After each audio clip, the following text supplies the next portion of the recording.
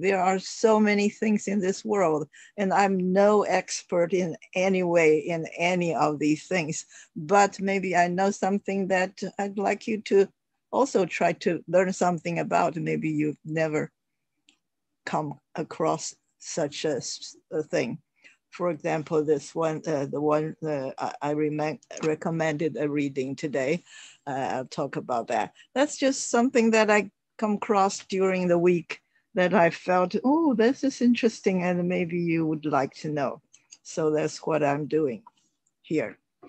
And of course, everybody, if you want to practice your speaking in English, you should try every opportunity to speak something. So I will welcome everybody to make any comment or suggestion or ask questions. Okay.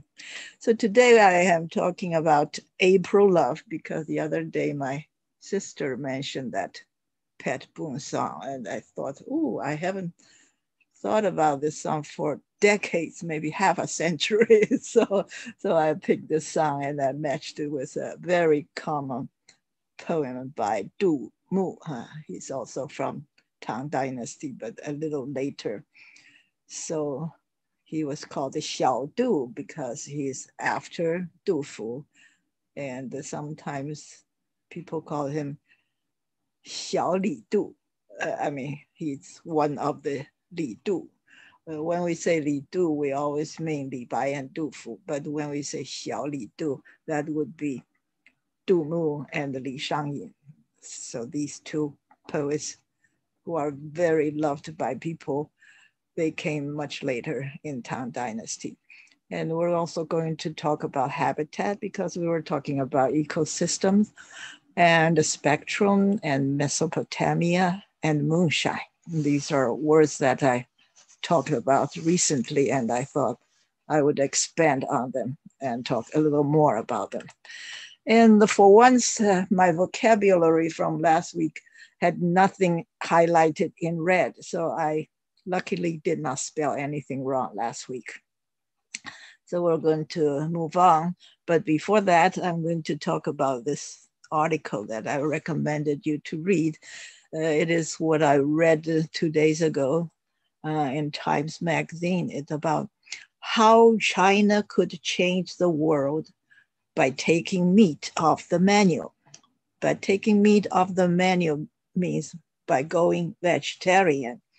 Now that China is much wealthier than before, the Chinese people are eating a lot of meat in this world. And it's kind of a dangerous thing because so many people started to eat so much meat and buy so much meat and making the world produce so much meat. It's a very dangerous thing. But luckily, as this person wrote, he thought it's a good thing because Chinese probably will not eat so much meat. That's an interesting article about the vegetarian food industry, the restaurants, the meat producers, how this trend is going about going vegetarian.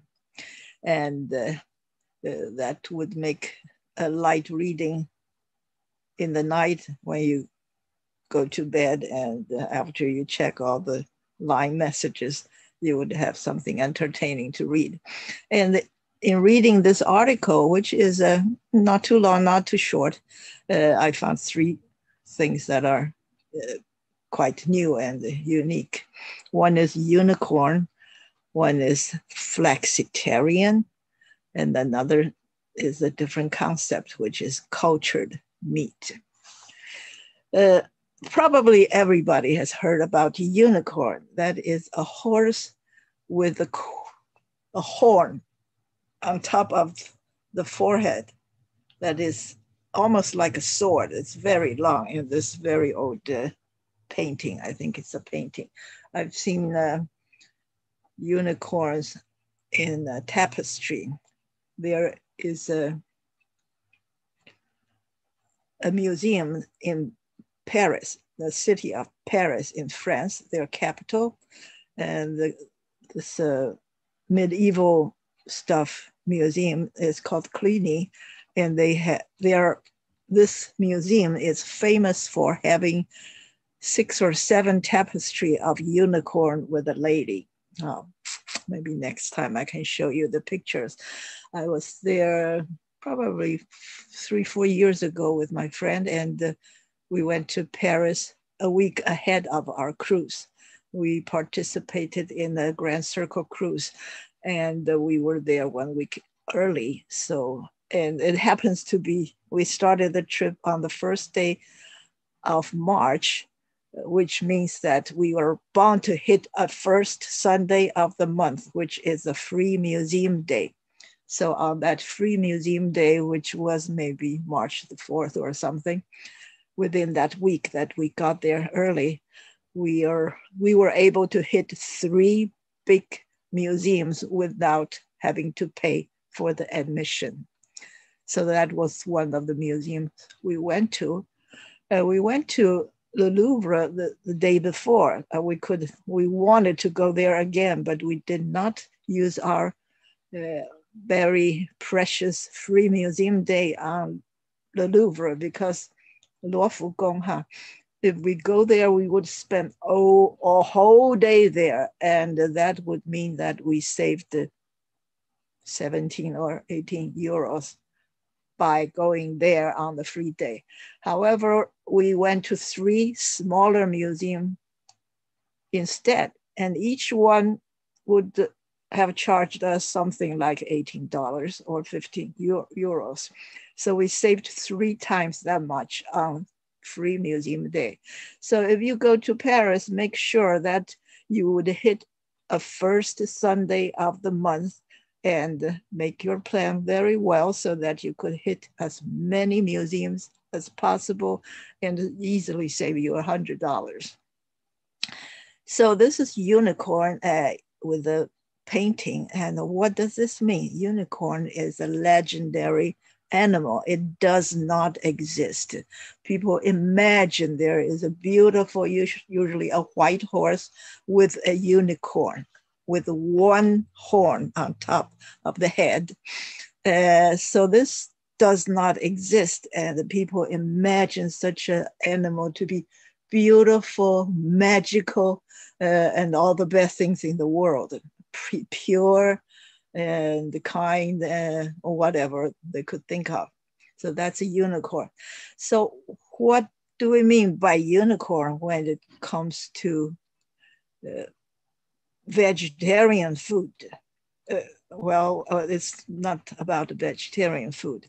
Unicorn in finance in business is a magical, very rare thing that's a privately held startup company valued at over $1 billion. We know there are hundreds, if not thousands, or even millions of startup companies in the world. Many of them died quickly, and most of them could not, to begin with, go on New York stock exchange or whatever stock exchange to put their stocks on the market for people to buy in order to raise fund. So they would usually go to a venture capitalist. A venture capitalist, here is the word venture, okay. Venture capital company. Oh my God, I should hit the wrong key. Capital. I'm back to Chinese again, okay. A venture capital company is a company that would help startup companies to raise fund. Of course, they would know other people who are rich and are willing to put money in to bet on the new company. The venture capitalist would establish a venture capital company where the startup people could go to get fund, and they would also provide some help in teaching them how to manage a company, how to do this and that things. So they would have people called angels. Angels are people hired by venture capitalists, or they establish venture capital companies. They would provide startup companies with fund and management skills. So that's very valuable. And by definition, startup companies are small.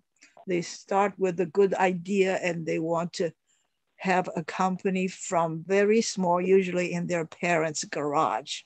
And then they would build it bigger and bigger and bigger. And when they're really, really big and smart and famous, people would want to buy their stock.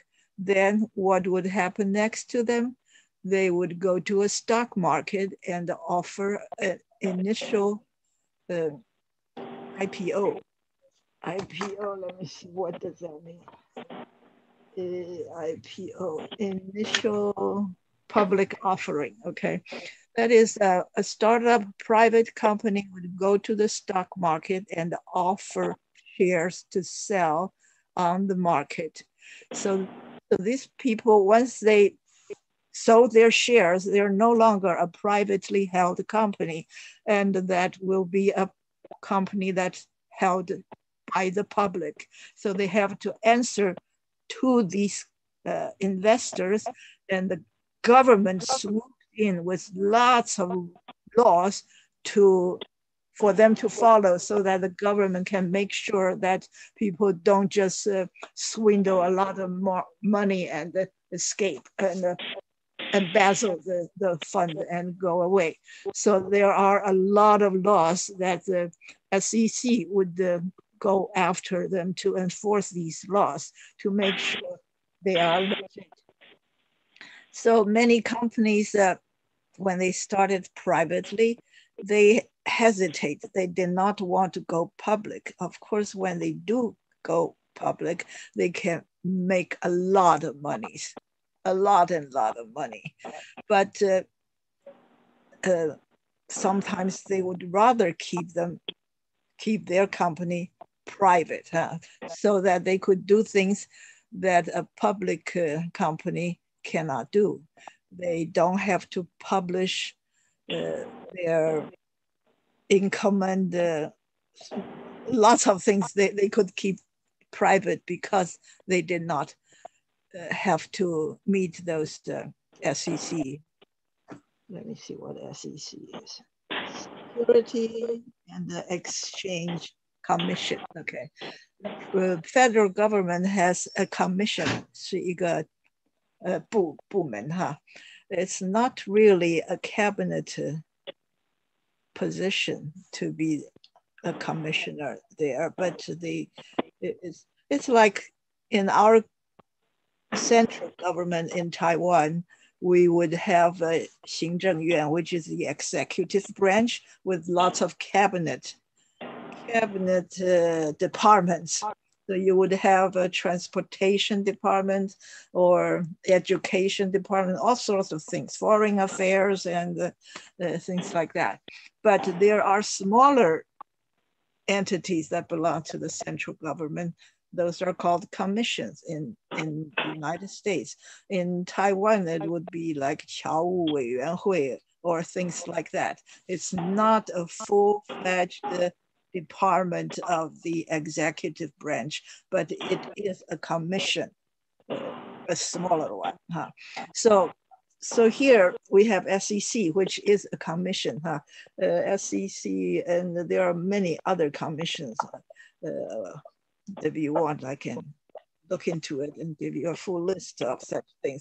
However, here we're talking about a privately held company, and it grew so big so that it's valued at over $1 billion, but it's still privately held because they treasure their freedom and their privacy, and they did not want outside money to get into their company and interfere with their decisions.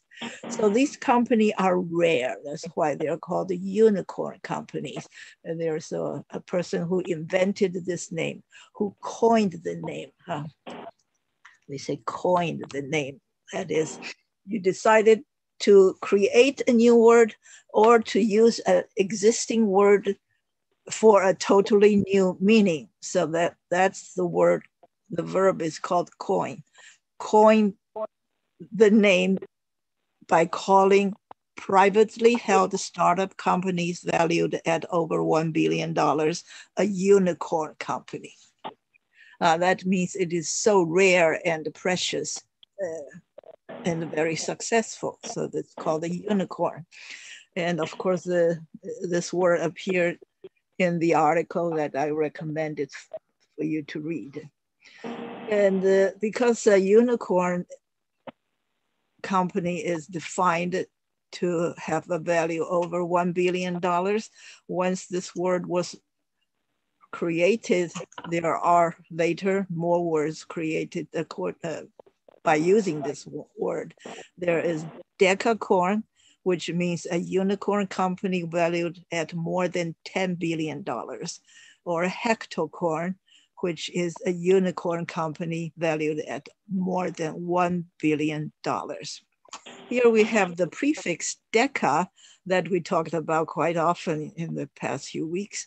Deca is the prefix, which means 10. So you have the word decade, which has deca in the front, plus DE to mean 10 years. And the hectare is 100.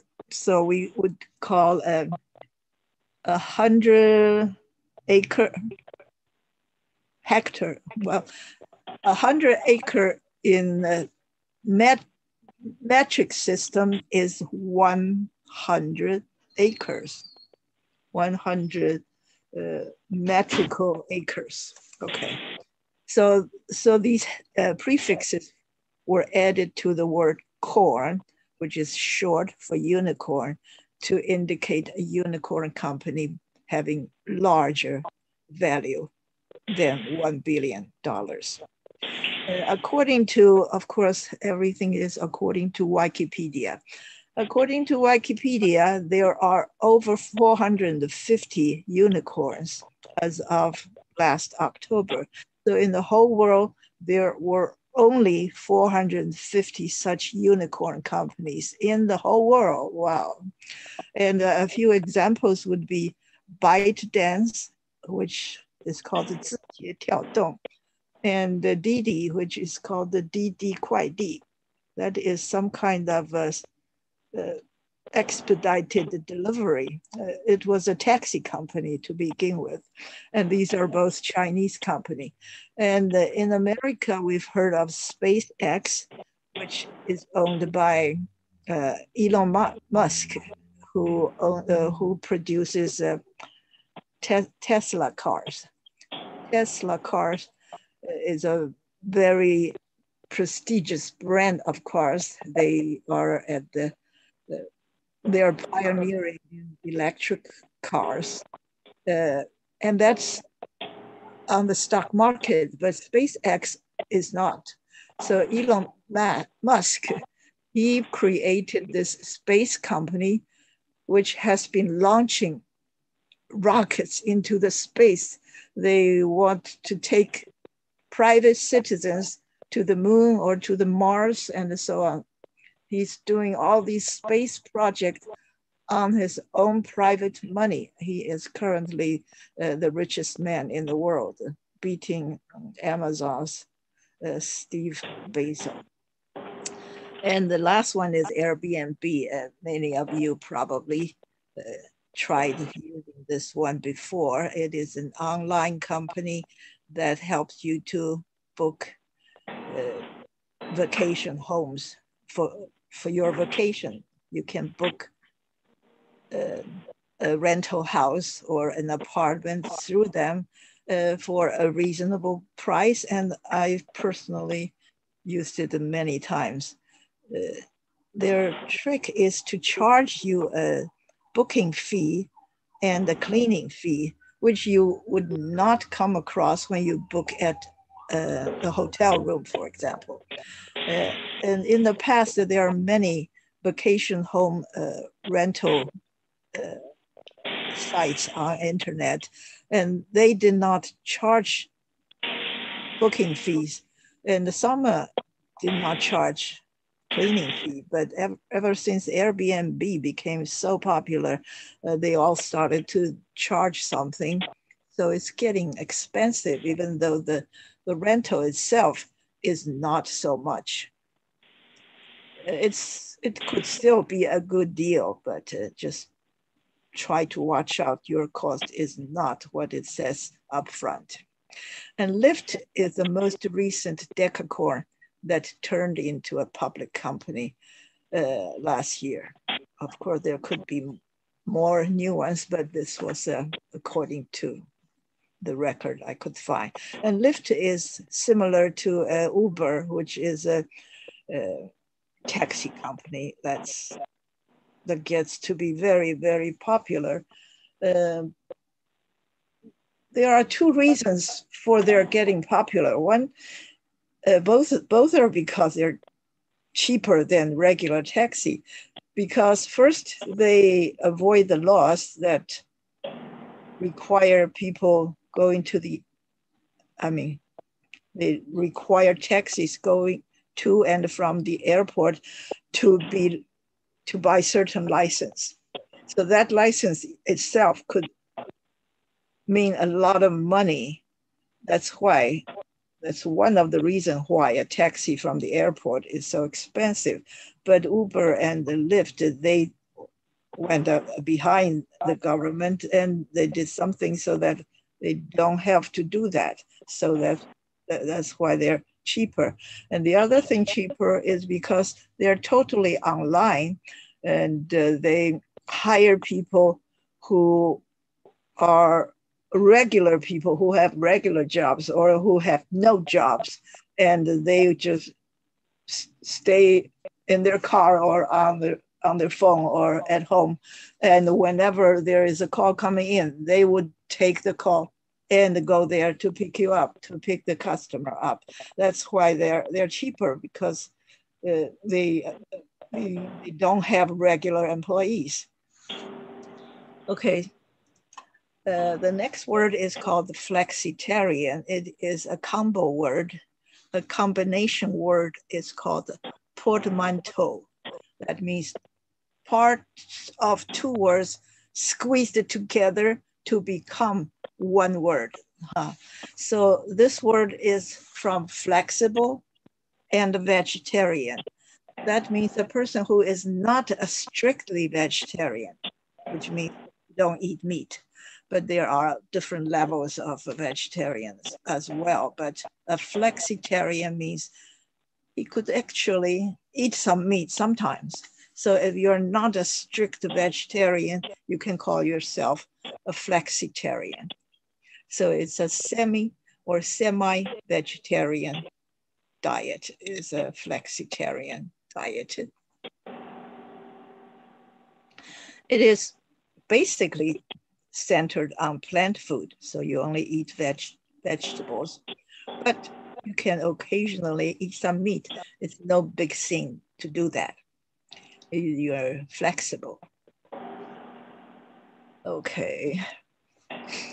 There are different levels of vegetarians. When we came from Taiwan or China, we knew vegetarian means you don't eat any meat. However, there are numerous vegetarians in the Western countries that they call themselves vegetarians, but they eat eggs or milk or cheese. These are things that you don't really kill an animal, and you would get animal protein out of it. So you can be called the nai su, which means you're a vegetarian, but you would eat dairy products. On the other hand, that's more strict, you would call yourself a vegan. That is a much more strict vegetarian and I did know someone who's like that. She would not eat anything that's cooked above 150 Fahrenheit degrees. So it's called probably 生素 or something like that.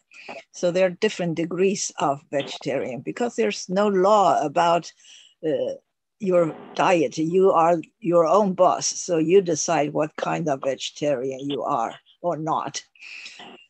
So a lot of new words came out of it, such as demi-vegetarianism. Demi is half. So if you say a small cup of coffee, half coffee and half milk, in French, it would be a demi-tasse. And reductarianism means you want to reduce your whatever footprint. So you carb footprint or whatever you're trying to reduce, and you call yourself a reductarian. Okay? And the last word that came out of that article is cultured meat. If you haven't heard of it, this is something really, really new to you. But I've heard about it probably 30 or 40 years ago, but that technology has not developed well over the years until recently. This is a way to produce meat, not by raising animals, but not per se, not by raising the real animal, but by raising the cells of the animal. They would collect some cells from some animal and put it in vitro. In vitro is in the test tube. So you don't take that cell, you don't sell the meat from a real animal. You take the cell from the animal and put it in the test tube, and you make it grow and grow and grow. So all you see is a cell of the meat, but not the animal. In the same theory, you can do the thing by doing vegetables or fruits. When I first heard about, they were doing it with oranges and strawberries. They would take a strawberry plant and put in the blender and smashed into cells, very, very tiny bits. And then they tried to put it in nourishment and let it grow. So you could eat large chunks of strawberry fruits, but never the whole thing. You don't see the stem on top. You only see the meat of the fruit, the fresh fruit out of fresh cells of the fruit or vegetable nature, but you don't really see that thing itself. And for meat, of course, you would have, for example, beef. You take some beef and you let it grow into a big tub of meat, but you can probably use it as ground meat, but not a steak, as it does not go into that stretchy shape of a steak. So it's really a new concept. It's a cellular agriculture. Here we have the word cellular, which is on a cellular base. Its cell is a 细胞, huh? So you grow vegetable, meat, or fruit or whatever from a cell, not from an egg or whatever it is. So this is really a newer concept, and it's being developed better and better nowadays to the stage that you can actually eat or go to a restaurant for it. The latest one was a restaurant that sells hamburger. So the meat would be meat from cell production instead of from the real cows. And this restaurant is in Israel. They just want to try out whether the taste is good enough or with the reaction of the consumer. And where did they get this technology? It was from regeneration. of the that is when someone needs a transplant of a new heart, a new kidney, a new lung, the market is very short of this available live organs from recently deceased people, usually from car accident. So you have a long line of people, patients waiting for an available organ. And they decided maybe we could just raise such organs ourselves without getting it from a dead person. So, there's one way they would try to transplant a pig organ, pig heart or something, because they are quite close to human. But if they could do some kind of 3D printing and make lots of organs available to function in a person, that would be much better than waiting for a dead person. So this kind of technology is very promising in the medical profession, but then people started to do it for food. So this is a person called Mark Post. He's a professor at Maastricht University. Okay, I think it's probably pronounced as Maastricht because I was there and the people told me you should pronounce it as Maastricht. Anyway, it's an old, beautiful town in the Netherlands. Yeah, it's in the Netherlands, all right.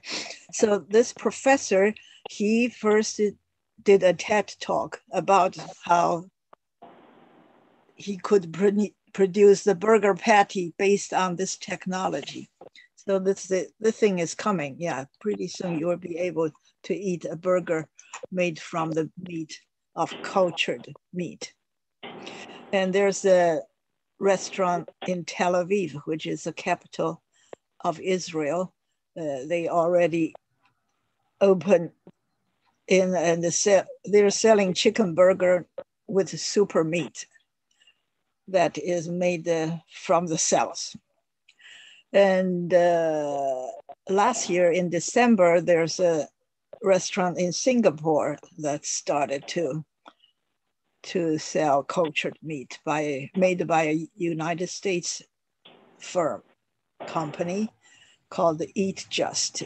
So these are all very, very breakthrough technology and eye-popping.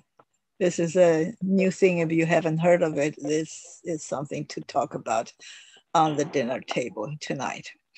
And when you do get meat from the cells of animals, it raised a lot of questions, ethical questions, environmental questions, cultural, economic, health, and lots of different questions you have to consider that I'm not going to go into now. Okay, let's go back to our vocabulary.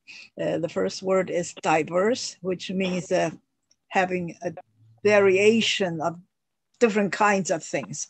And if you make that adjective into a noun, it's called diversity. And it's a very trendy thing to do nowadays because people all have different ideas and they did not like people who have different look or different thinking than themselves.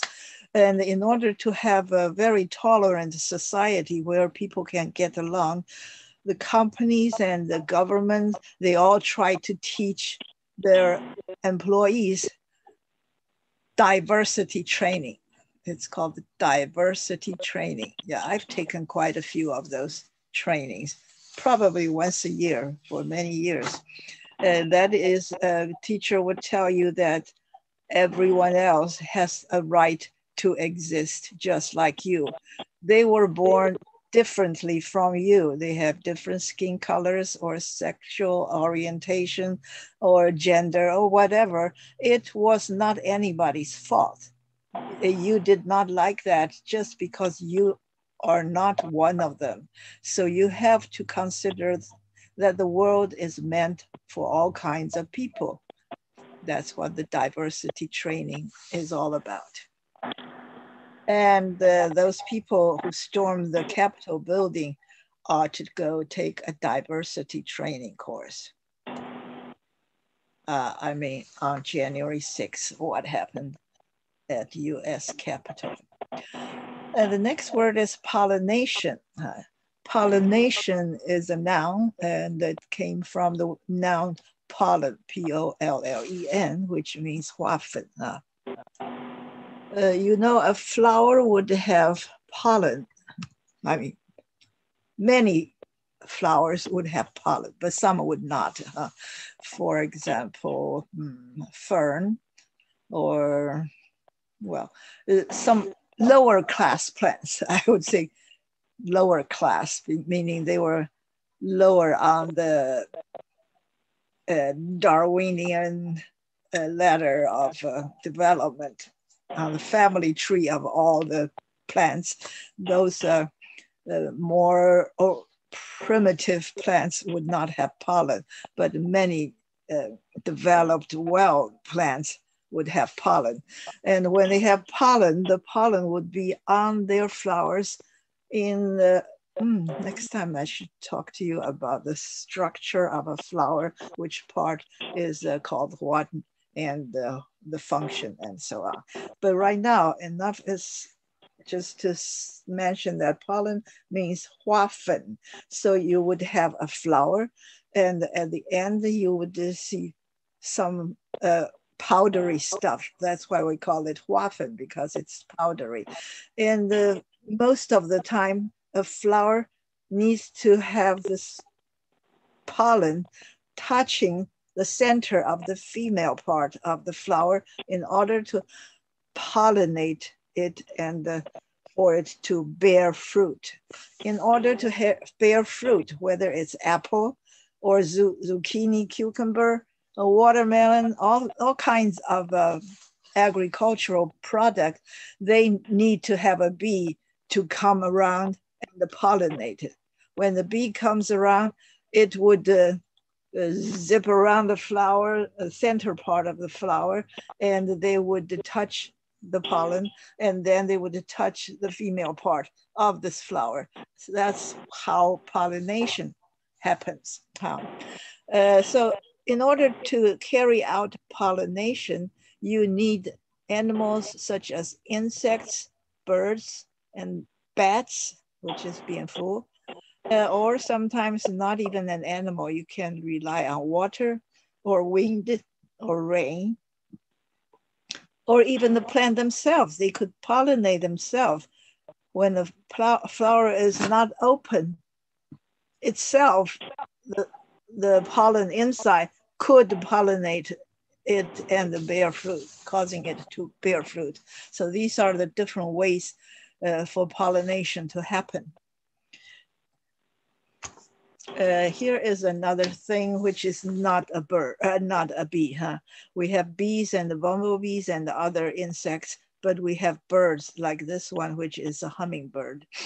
And that looks like a bottle brush tree flower, but there are other flowers like this.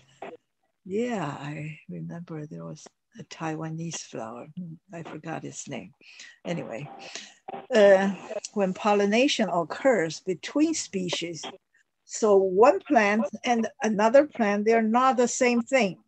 For example, pumpkin and zucchini, they're different, but sometimes the bee didn't know. It went to this one and then went to another one, and it just happens that the species are close enough for them to create an offspring. So this offspring is called hybrid. Hybrid, here's the word hybrid, which is a breeding that occurs between two breeds. How do you call that in Chinese? I might have known, but I could not come up with a word, but I can. 杂交。是杂交，哎 ，exactly， 叫做杂交。杂交好像是 use a derogatory word meaning that's a 杂种, it's a bad thing. But when you say it's a hybrid, oh, it's very good. A good thing when you call something hybrid in English. That's a good thing. But when you call it in Chinese, 杂交, yeah, I remember when I was still a kid, I went to Taipei 博物馆 to see a 农展, agricultural exhibit, and they had 杂交玉米 and the 杂交 sweet potato. That was new concept to me. I think I was probably 12 years old. Yeah, that's 混血. Yeah, it is 混血, except that 混血 is usually used to describe human being. So we would see many of you have grandchildren who are hybrid. Yeah, including my own. It's a very common thing nowadays. Isn't it a car model? It's also a hybrid. That's because when a car is a gas and electric car, then you cannot totally rely on it. So it's gas and the electric. So you have a hybrid car. Yeah, that is a kind of car, but that's not what we usually think of when we say hybrid. In the beginning, it was people. Then it became actually before it became our new and improved vegetable or fruits.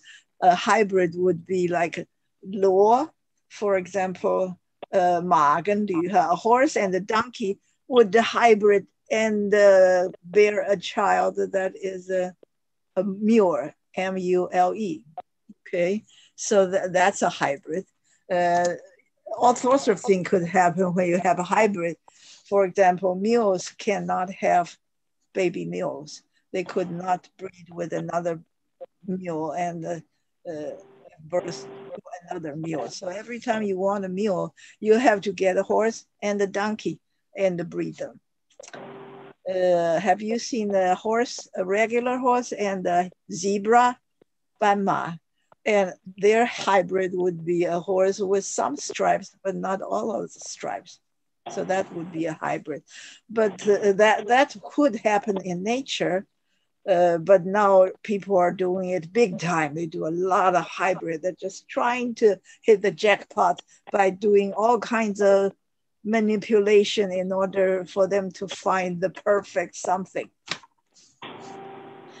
The next bullet says the most essential staple food crops on the planet, like rice, wheat, maize, soybean, sorghum 是高粱 otherwise we pretty much know what they are. Maize is the American word for corn. Corn was originally from the 南北美, 就是 the Americas. It was called maize. Then after Christopher Columbus, it was brought to the Western Europe. And sorghum in Taiwan, we know that Jinmen produces a lot of sorghum because their soil is not fertile enough to plant rice or wheat. So they produce sorghum, which is a less demanding crop to raise. And they produce 高粱酒, which is a distilled spirit. How do you say spirit? 蒸馏酒, made of sorghum. This bullet tells you about all the stable food crops. The most common food that people plant in large quantity, they do not require bees to pollinate. They rely on wind most of the time. So you just plant lots of them and they will pollinate by themselves because of the wind blowing through them.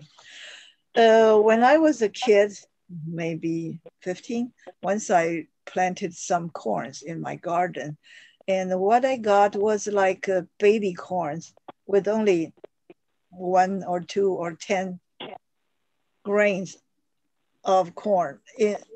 Inside this ear of corn, you have only a few. Because I only planted a few plants, like 2 or 3 or 4, and you need to have like 4 by 4, 16 plants in order for the cross pollination to happen. So if you're going to plant some corn next year, make sure you plant more than one plant. You need a lot of them. The more, the merrier. So if you're a farmer, you don't have to worry because you're planting acres and acres of corn or wheat or rice or maize or soybean or sorghum.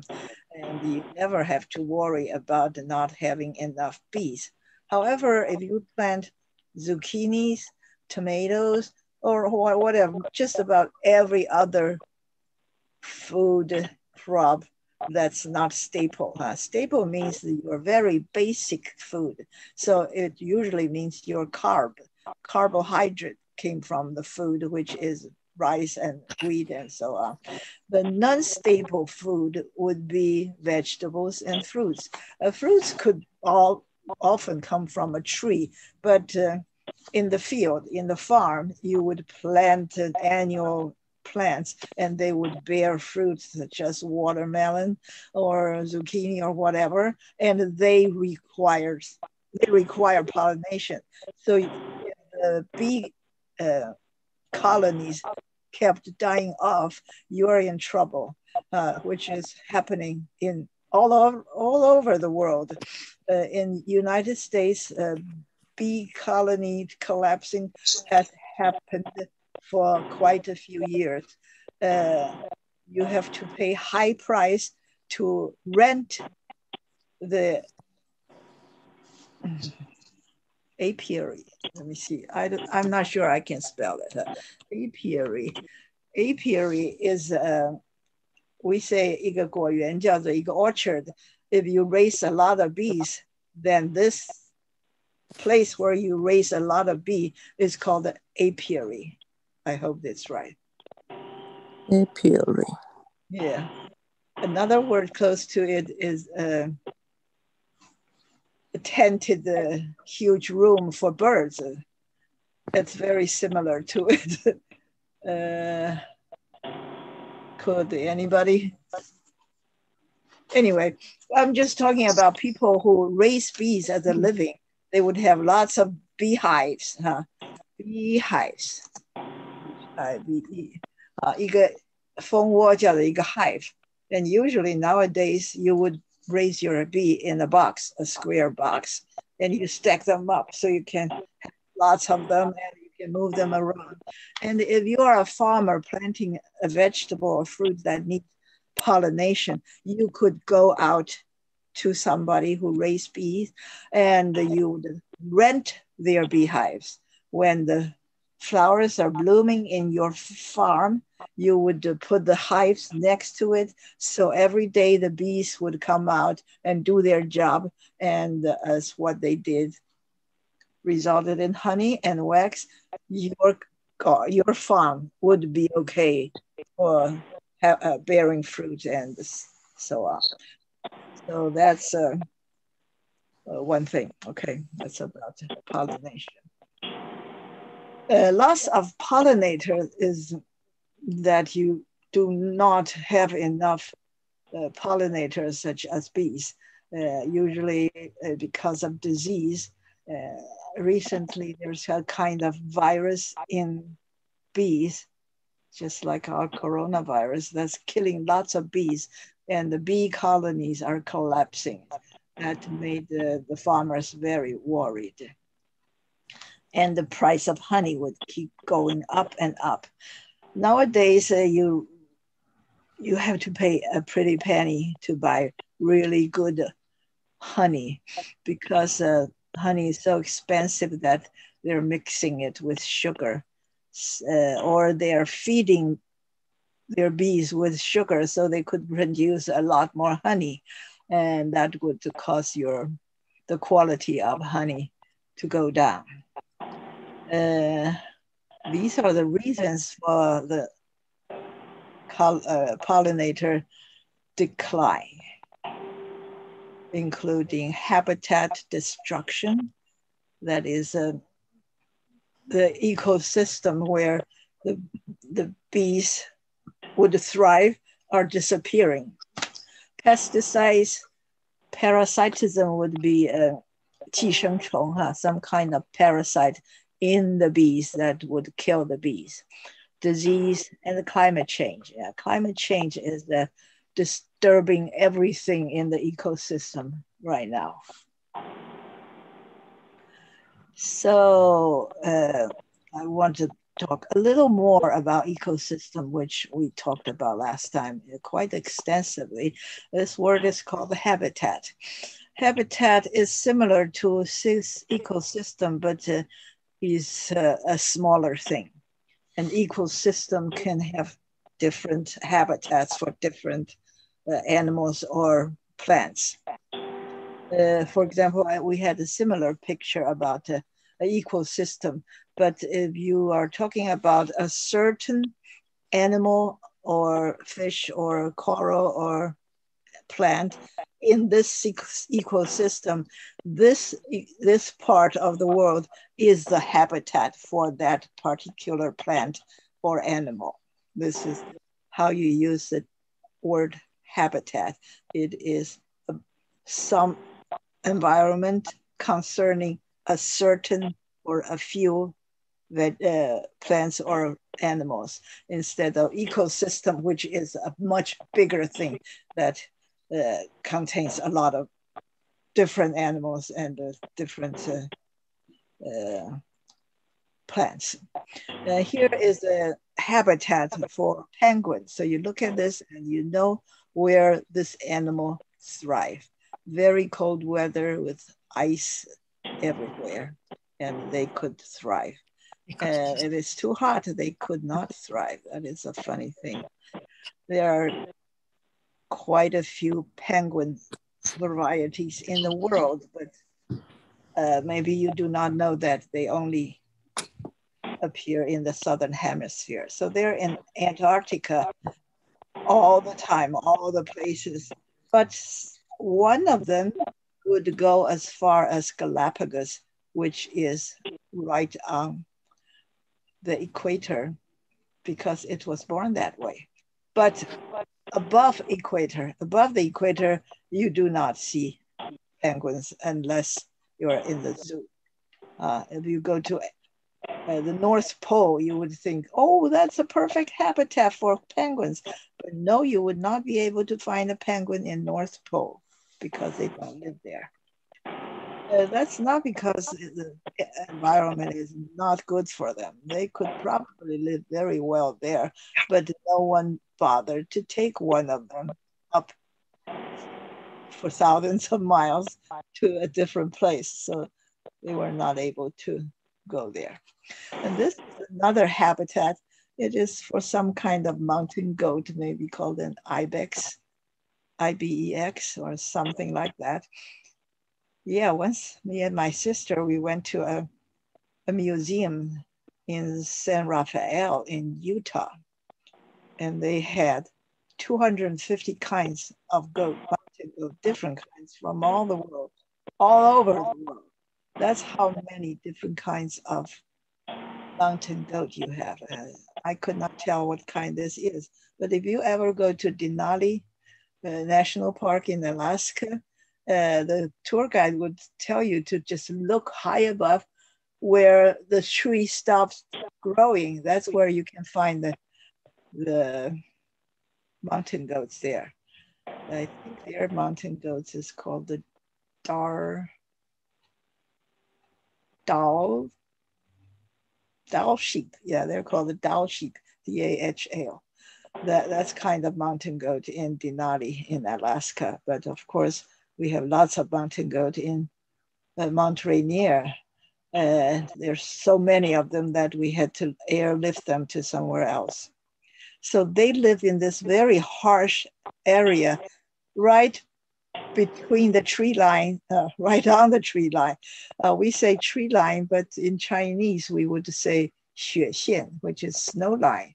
That is a line on the map above which it's all snow, and below which trees could grow. So above that line, you don't see any snows.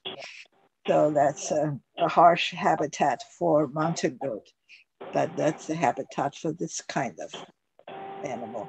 And this is another habitat. I don't know what it's for, but it's in the rainforest with lots of big trees and plants with air roots. They grow on the trunk of other plants. So they have aerial roots. 怎么说 aerial roots, 什么气根 okay, 气根 yeah. In Chinese, we could call them having 气根. Like orchid, we here in this area, when we plant orchid, if you could make it grow year after year, blooming well, then you are excellent. You have green thumb. However, if you live in a hot and humid area, you could just tie it around the tree trunk and it will grow beautifully. I've been to a fancy hotel with those orchids blooming all around the trees. Some are palm trees, some are not. But that's the habitat for some kind of animals and plants like this. And there are other different kinds like this. This is a wetland. Wetland is very important to our ecosystem. Lots of plants and animals use this kind of habitat to live. And it absorbed a lot of storm water, whether the water is coming out of the land or from the ocean. This lots of water would flood the flatland, this 湿地, wetland. So by preserving the wetland, you can preserve the earth in a good shape. And that's why people now realize that wetland is not to be reclaimed for fancy waterfront properties. It is to be protected so that we can let the earth live longer. And this is one of the last habitat I'm showing you. That looks like just nothing could grow there. However, it is the habitat for certain plants and the animals. They could thrive in this kind of habitat. Here is a map of biome. The biome is a collection of plants and animals that have common characters in the environment they exist. So we can easily see that there are places that are dry in darker brown color, some parts in Mexico and the United States, and mostly in Northern Africa and Saudi Arabia. I don't know where's the boundary between Asia and Africa. I would guess it's right here in the Sinai Peninsula instead of somewhere else. Yeah, okay. So this is Saudi Arabia with all that desert. And here we have Xinjiang and Mongolia. And here a large part of Australia. These are very, very dry. On the other hand, we have very green or light green areas where people love to live because it's easier for them to live by planting agricultural product. So this is a biome is another word for a bigger area than a habitat. You can say biome is smaller than ecosystem, but bigger than a habitat, maybe not. Anyway, there are several kinds of biomes in the world, and a few places I've been to, for example, South Africa, they would say they have 5 kinds of biomes of the 6 or 7 kinds in the world. So their land is peppered with many different kinds of habitats and different kind of vegetations. and animals. That's one of the outstanding country that has many different biomes. Usually we would have, if you have a relatively small country, you only have 1 or 2 or 3 of the biomes, but some countries, they do have lots of different biomes. Now we move on to the next word, which is photosynthesis. That is 光合作用. Photo is 光, we have photon, which is 光子, and the word synthesis is to combine things and make into something different, to create new things out of different things. So we say photosynthesis is 光合. We nowadays we wear lots of different kinds of fabric as our clothing, but some of them, many or most of them, are synthetic fiber. They're made of synthetic fiber, which in Chinese would be 化合纤维. Okay, so synthesis is 化合, and photo is light. And what happens when light hits something that is green and living? That's when photosynthesis happens. You have a tree with leaves that contains chlorophyll, that is a 叶绿素. And when the sun shines on the green leaves, something happened, photosynthesis happened. And as a result, the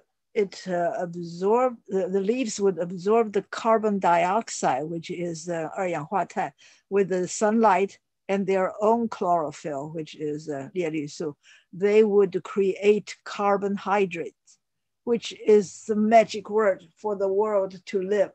In the organic world, the photosynthesis is the fundamental thing that make agriculture happen. So all the plants you grow, you let them sit in the sun, and they're exposed to carbon dioxide, and they create lots of different carbohydrates, such as wheat and rice and potatoes and watermelon, and whatever they create, it's out of this photosynthesis process. It's the magic, the greatest magic and mystery in the world that made everything live. Okay, if you put it down as a formula, 6 CO2 plus 6 HO2, that is 二氧化碳 and water, and you put them in the light, they produce sugar and oxygen. Not only do they produce sugar, which is monumentally important to us and to everything else, it also produces oxygen. That's just the greatest thing that we could hope for out of a plant. Now here's another map. This map shows you the global distribution of photosynthesis. And the explanation is, on the land, you have the blue-green colored area on the land, and you have the dark red area in the ocean. That indicates photosynthesis is taking place. So in the ocean, it's kind of hard. You're not really letting the sun shining on the kelp a lot. There are quite a few kelp, 海带, KELP, that grow in the ocean.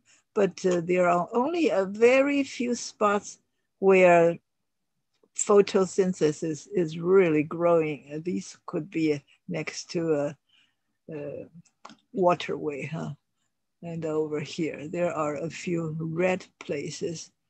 And on the land, you have all these green areas that are filled with trees and other plants.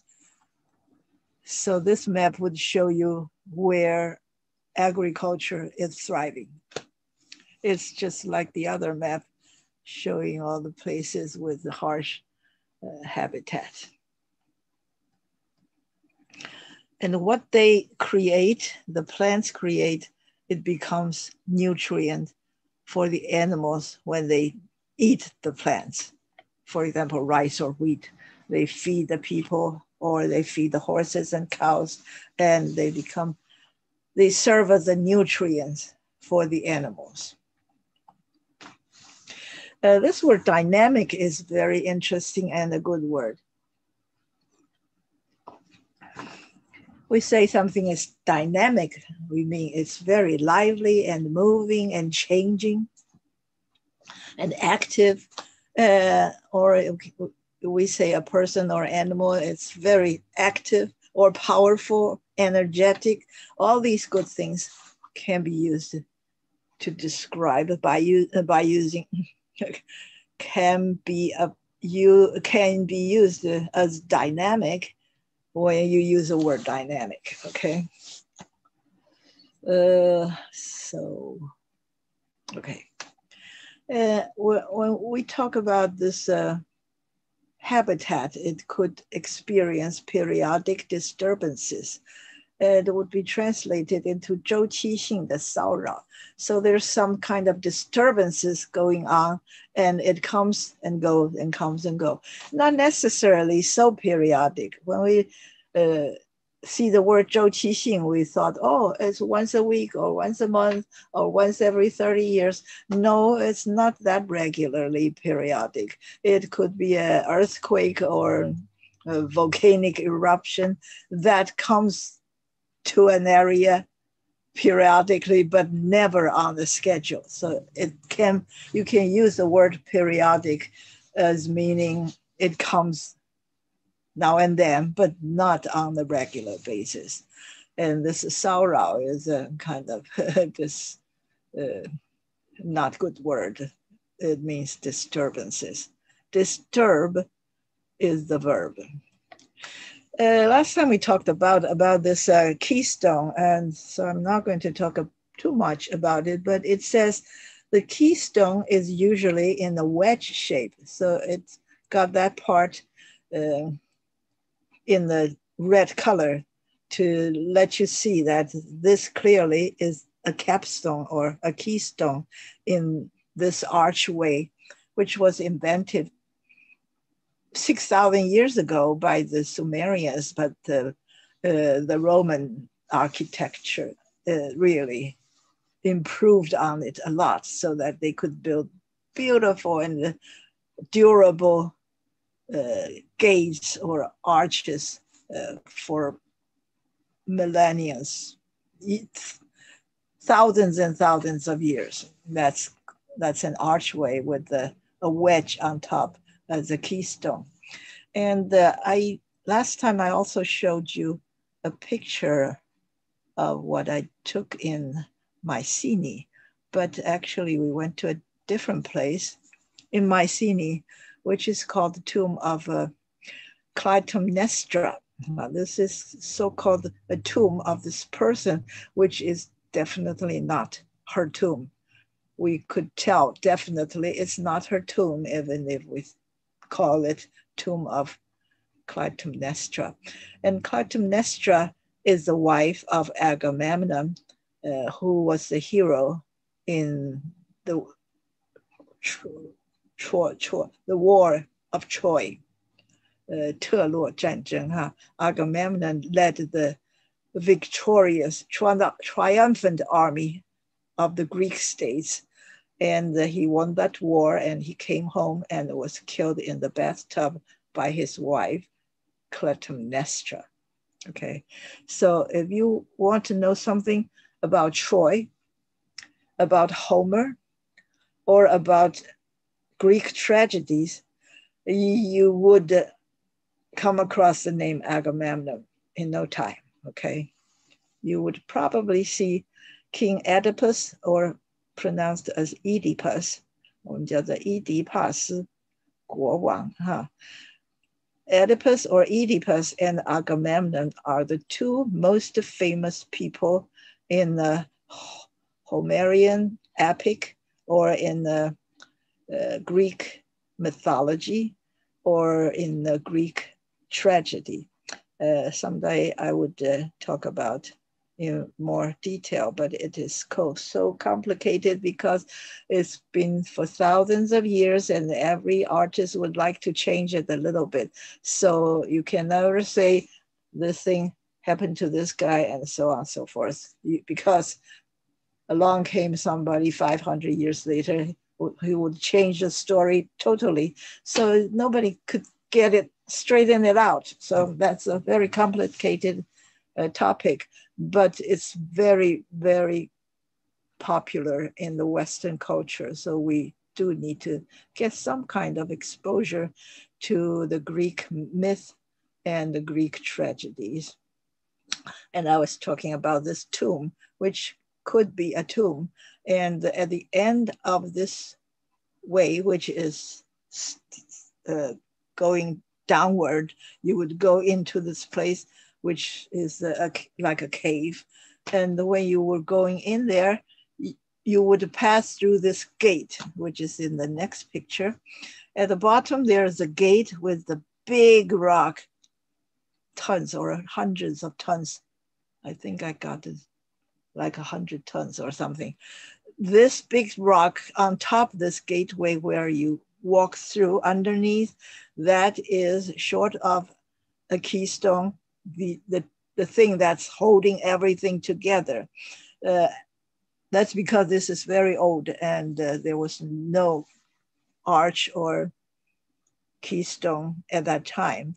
This story probably happened between, I don't know, 800 years BC or something like that. All those things happened or were told about because it's not facts, not history. So you don't know the exact dates. Okay.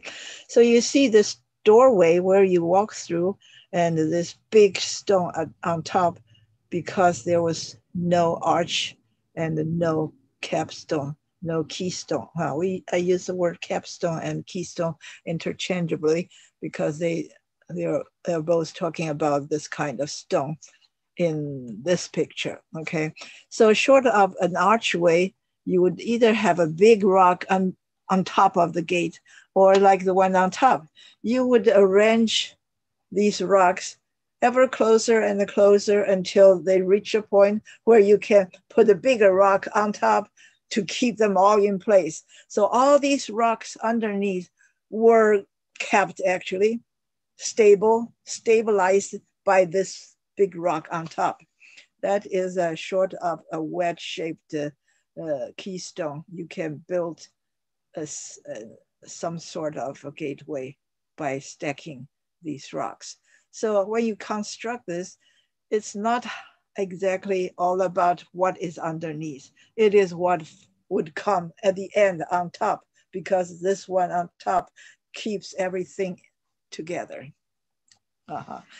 And another town we went to is Olympia in Greece. We were in Mycenae in the previous two pictures. And this is a real archway where each stone is wedge-shaped. So it's one side bigger and one side smaller. And when you put them all together and you try your best to hold them together and put in the last one on top, then you can let go because it'll never fall down. Okay, that's in Olympia where they had the Olympic Games like 800 years before Christ. But when you talk about a wedge, it's actually a wedge-shaped thing with a pointed end. This you would use it to split the wood. If you have a tree, a big tree that was cut into sections, and you want to use these sections of wood, you cannot possibly put that in your fireplace. So you would use a wedge to split it open. You put this on top of the cut edge of the log and you hit it somewhat so it stays there. Then you use a big hammer to hit the top of it. And it would go, like in the picture on the right, it would go into the log and split it open. That is one of the ingenious tools that human invented. If you go to a place with lots of Indian relics, and if you go to a souvenir shop, you could possibly find some of rocks cut into the wedge-shaped thing, so they could use it on the arrow to shoot the animal when hunting, or they can use it as a tool to do other things like grinding food and things like that. That's why there was a 原始时代, we have monolithic era or lithographic. No, we're talking about pictures. We're talking about the tools. The tools could be 石器时代 or 铁器时代. Human, no matter where you go, you would see people using pieces of rocks first, and then they started to have bronze, and they start to have iron.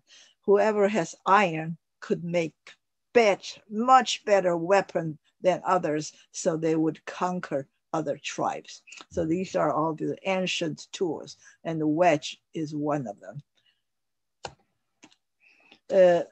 When we talk about this keystone, it is at the apex of this archway, and apex, okay. Apex could mean the top of a polyhedron, 就是一个多角形的体, three-dimensional on top of a polygon.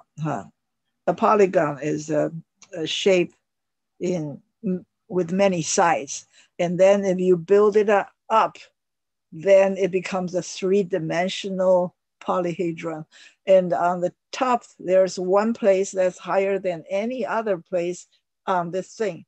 That's called the apex. So it's the top of a polyhedron, or it can be the top of a triangle on the isosceles. 这个叫做等边三角形. So you have a triangle which has two equal sides. This means this side is the same length of this side as this side, and this angle is the same angle as this one. And that is called the iso, which means equal. Isosceles is a triangle with two equal sides, and by definition, they would also have two angles at the bottom that are equal. So the top of both this and that are called the apex. And this word is peripheral. When we first had a computer, we would say, here is your CPU, and these are the peripherals of this computer. So the computer is a part that has a motherboard, and that gives the instruction to how to operate and so on. And you have all these peripherals, which are like in the last line, the keyboard, the mouse, the sound system, the printer, all these devices that are used around to make it work, for the computer to work, but they do not have the central processing unit. The central processing unit, or CPU, is the soul, the central part of the computer, while all the other things are called peripherals. So the word peripheral could mean on the boundary, not in the capital. On the periphery, which is all over this on the side. Or number two is beside the point. It's not the thing that you should be talking about. You should be talking about. So if you talk about this thing that is peripheral, you're beside the point, okay? And peripheral also means unimportant, because the central part is the most important part. And it's the auxiliary, which means 附属的. So all these means peripheral. And this is a very common word, and I wish you would remember this. We say it's 有弹性, which means it's elastic. You can stretch it and it will go back and things like that. However, most often in our life, we would use this word to describe a person, even though he experienced destructive happenings or emotional abuse or whatever happened to this person, he could or she could rebound. It's like go push this person down, but once the bad thing left, this person would flourish and becomes a whole and good and happy again. So we say this person is resilient. So even though we say 有弹性，好像觉得it's not about a person, it's about a thing. But we use this word very often about a person. Sometimes we would say the children are resilient because they could encounter lots of abuse from bad things, but they would emerge happily and have a normal life. That's what it means to be resilient. Okay. Organism is a thing that is organic, so 就是生物体, And pseudoscience is when we talk about astrology. Even though astrology 就是一种看占星学, this kind of theory or science was developed for hundreds and thousands of years, and the people collected the information and the knowledge about the thing for so long. But once science appeared and it's all exposed as a pseudoscience. So astrology, which was considered a science for millennials, it is actually a pseudoscience, which is fake news, fake science. So it's used in many ways, like pseudo-archaeology, pseudo-history, pseudo-linguistics, pseudo-mathematics, pseudo-philosophy, pseudo-science, pseudo-culture. The pseudo is a prefix put in front of some elegant thoughts and make it into a false word, a word about a false discipline. And last time I talked about 12 signs of the zodiac. For their astrology to work, they need to chart the stars using horoscope. And the Western people, they would divide the sky, that the earth circle around the sun. Here's the sun, and here's the earth's circle, and they are sitting on a plane. 整个是个平面. They usually do not go up or down. They're on the plane, and we people divided this plane into 12 sections. And because of the sun rotates around and around, this would mean approximately the 12th month, where the earth moves from one place to another. Usually we start with Aries, which is between March and April. Here we have the dates for those zodiac sign. If you were born within this period of time, you were born under the sign of Aries, like me. I was born under the sign of Aries, but I know nothing about it because early on I knew it's fake news. I never believed in anything about your fortune telling. So I don't know much about 白羊宫. And if you start with this, it's probably because of spring equinox, 春分. On this day, it's 春分,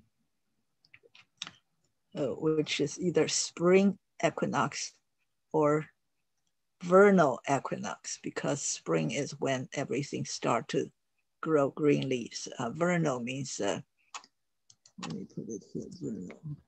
You will see it later today. Vernal means green. So we have 白羊宫, and then you have Taurus, Gemini, Cancer, Leo, Virgo, Libra, Scorpio, Sagittarius, Capricorn, Aquarius, and the Pisces. We would pronounce it the way I just say it. However, these are all from Latin, so you don't really pronounce it that way. It's wrong, but that's how we do it. For example, Leo is a lion. The word is similar to lion, and sometimes we say Leo, Leon, L-E-O-N. Some people in some country would say Leon as lion. And Cancer is a crab, a giant crab. Gemini is a twins, and all these things. If you're interested, you can go in and go online to look for which sign you're under. We would say you are under the sign. You were born under the sign of certain things, for example, Sagittarius. But some of the animals are not real animals like Sagittarius. We call it 人马公. So it's a man with a man's head, but a horse body. But some are real, like a Leon or Taurus or Aries. These are real animals. Pisces is usually a pair of fish. Okay, and these are their symbols. Each one is represented by a symbol. And millennial is a word that we came across when we got into the year 2000, when the computer was such a scare that we were scared that the entire system all over the world would crash, but nothing happened. So we learned the word millennium, which means 1,000 years. And some people, young people born during those years were called the millennials. And I got this chart. I was very excited to learn about. We've heard about generations for years and years. And here is a chart that sums it all. Here we have the light green colored lost generation. They were born, the first of them were born in 1883. And they lasted until 1970. Wow. Some of the longer living people in that generation would experience all these things in their lifetime. And the generation after that is a silent generation, or it's called the lucky few. But we are probably the baby boomers, or the one, some of us were born as a lucky few, but many of us are baby boomers, and it's called the me generation because this generation is so arrogant that everything is about me. That's why it's called the me generation. The people in this generation would be born from 1946 on. So I am one of them. And if they were born in 1964, that's the end of the generation. And you would jump into the next one, which is called the Generation X. And the next one is the millennials. It's also called Generation Y. And the next one is called Zoomers. I've never heard of Zoomers. Now they are the people who are on Zoom all the time. Generation Z, and the current generation, people were born since 2010. It's called the Generation Alpha. I have not heard of them either. So these are the generations, and they pretty much have a common traits for all these people in this generation because they were born in a similar time, in a similar situation. So this is a Western world. So our Chinese would be totally different from these. When I came from Taiwan to America, I would feel that I am behind them by 10 or 20 or 30 years because things that happened to them did not happen to us yet. But of course, nowadays, that gap is getting shorter and shorter. Okay, that's another chart you can go back to review. So if you want to find anything, there are many about something that I talked about. You could either push the print screen, or you can go on YouTube to watch this, and you know where I'm approximately at. You find that slide and you pause it, then you can take a screenshot of it. Or you can go just by looking at the title, for example, Generations of the Western World, and Google it and find something. And more likely you will find these things in Wikipedia, so you can really study it for a long time with all the information available. This is about the dye and the soluble, because we were talking about pigment. We were talking about the 3 primary colors, and you can make things into different colors by either dye or pigment. Dye is a soluble, most of the time from the plant.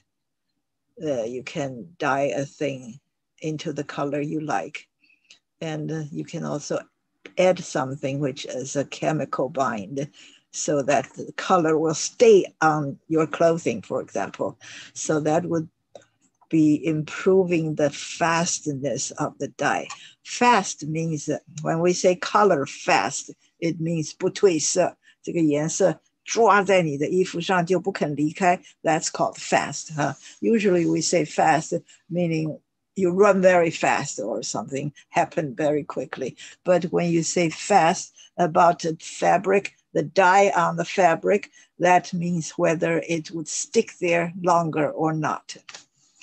And the plant dye would usually come in the form of a solution, which is dissolved in water, while some pigments from mine, something from the mine, like 红石头, 黑石头, 蓝石头, such as turquoise or ochre, like soil or something. You dye something not with a dye, but with pigment. That's how you can use minerals to change the color of things or do painting. The way things appear in different color is because they absorb the light, certain part of the wavelength, and leaving the rest of it not being absorbed. So if something absorbed, say red and yellow, but it does not absorb the blue, then you would look at it and you see the blue color. It's not because it is actually blue, it's just because blue color was rejected by that thing. So if you have a white ray of beam, 一个光射进一个 prism, it comes into a prism, 就是一个三棱镜, Then because of the wavelengths of different waves, like red wave, orange wave, yellow wave, and so on, each of them having a different wavelength, and they would change direction. They would deflect or reflect, not reflect. You see a mirror, the light was reflected from the mirror, but you have a prism and light goes in there and got bent. It was bent this way and that way. And when it comes out, it becomes a spectrum of lights from red all the way to violet. All these lights are separated because when the white light came into a prism, all these different colors of light were bent in different ways, so that when you look at this side, if you put the white sheet of paper on this side, you will be able to see rainbow color on this paper. And the great scientist who discovered it was Isaac Newton. As this great astrophysicist, what's his name? Tyson. Do you know Tyson's name? A black scientist. He's the head of the Hayden Observatory, or not observatory. It's part of the observatory is part of it. It's New York City Museum of Natural science. Yeah, 自然科学博物馆的馆长哈。His idol is Isaac Newton. He talks about Isaac Newton every day. And if you like science, I encourage you to go on YouTube, and he has tons and tons of videos on YouTube talking about all kinds of astrophysics titles of videos. And Isaac Newton was the person who discovered that when you put a white light into a prism, it becomes a spectrum of different colors. That was a great invention, or it's not invention, a discovery. Huh? Okay, so you could see this just like a rainbow. You have all these different colors. I think a rainbow would have red at the bottom and the blue or violet on top. It's always the same order. You will never be able to see a rainbow with colors in different places because it is universal. It is science. It is the same every day. No matter how you wish something would be different, science is science. That's why we trust it. And that's why Trump doesn't trust it. I just cannot go on one day without mentioning Trump, but now he's gone forever, I hope. Okay, a spectrum is a condition that is not limited to a specific setup. But so when you say a spectrum, it would be a series of things that change from one end to the other, but not in blocks, not one block of red, one block of white. No, it is continuous. So we call that a spectrum, which in Chinese we would call 光谱, huh? Because it's like a musical sheet with all kinds of notes going to different places, I guess. Array of different things that is a one thing, but in a certain order. And later on, after Newton, we realized that light is not a ray of light. It is a ray of many things that are waves. And these waves are called the electromagnetic waves. They're the 电磁波. And 电磁波所形成的 spectrum 就是它的光谱啊。We see lots of things. They are all in these colors, like a rainbow with 6 or 7 colors. People like the number 7. So in the beginning, they decided there are 7 colors in the rainbow. But after many years, they decided it's actually 6. So now people agree there are 6 colors, not 7. So we thought everything is in one of these colors, but no, when you put the light into a spectrum, which is electromagnetic spectrum, the part that we can see is only this bit. This little part is called visible. If you enlarge it, you have a spectrum of different colors, but these are all the colors that are visible, and all the rest of them are not visible.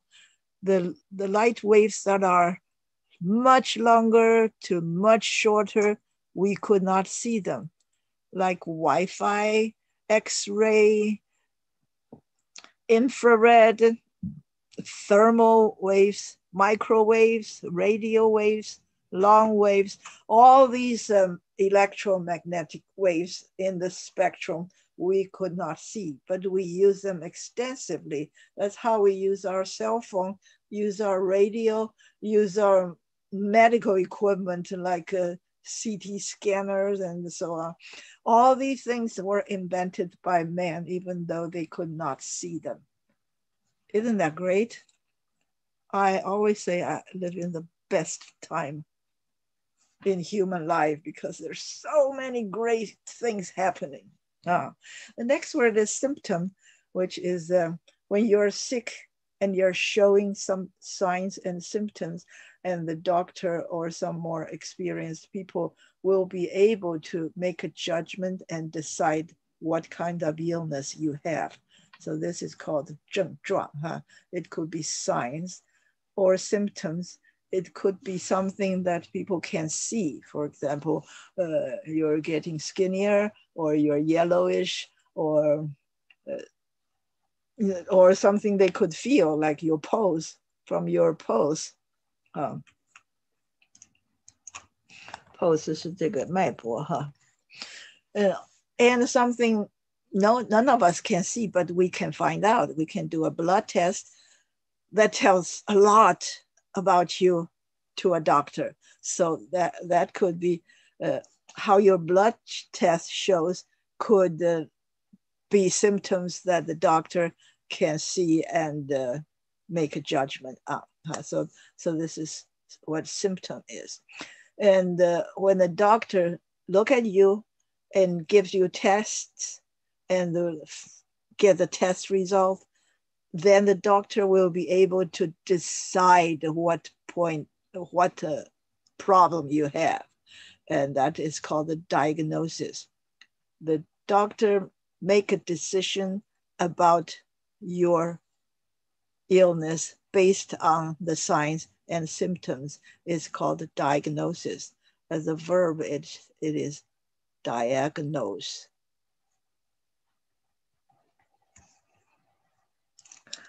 And what were we talking about? The five senses. We were talking about hallucination and what's the other word? Delusion. Delusion, yes, okay. We're talking about delusion, which is that your mind just went crazy. You could, it seems to you some things are true, but they're not. So you're having a delusion. And if you have a hallucination, then it's not necessarily that your mind went crazy. It's that your five senses went crazy. You would touch something, or you would hear something, or you would see something as if they were real, but they were not real. That's a word to use to describe your situation. You were hallucinating, okay? So last week we talked about the 5 ways you could be hallucinating. They are auditory, visual, olfactory, tactile, and gustatory. These are the 5 senses a person has, and they mean the senses of, on the right-hand side, your hearing, vision, smell, touch, and taste. These are the 5 senses.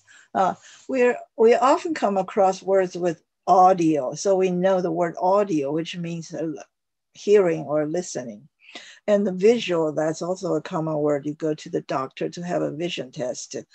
So visual is about your vision. But the next 3 words are less familiar to us, even though the function, the sense, they are all very familiar to us.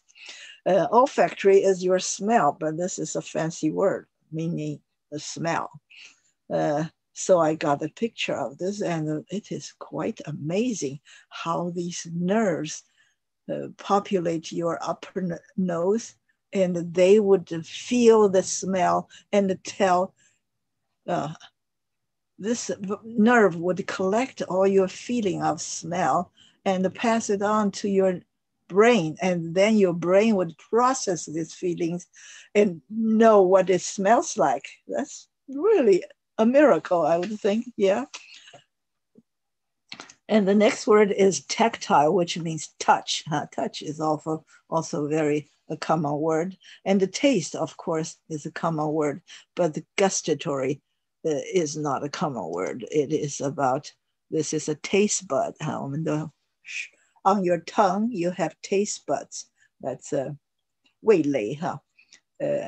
It is something like little bumps on your tongue. 你的舌头上有这些 little small ball-like thing, and they each have these feelers sticking out, and they could feel what the taste was, whether it's a hot pepper or sweet donut or whatever you were eating, and they would pass this through these nerves to your brain, so that your brain would receive this signals and decide what it tastes like. So you look at a human being with all these 5 senses, it's just a marvelous piece of creation that ever existed. So these are the 5 senses. And what is the 6th sense? You have ever heard of 6th sense? You probably have. 我们叫做第六感, The 6th sense is you cannot see it, you cannot feel it, you cannot taste it, you cannot smell it, you cannot touch it.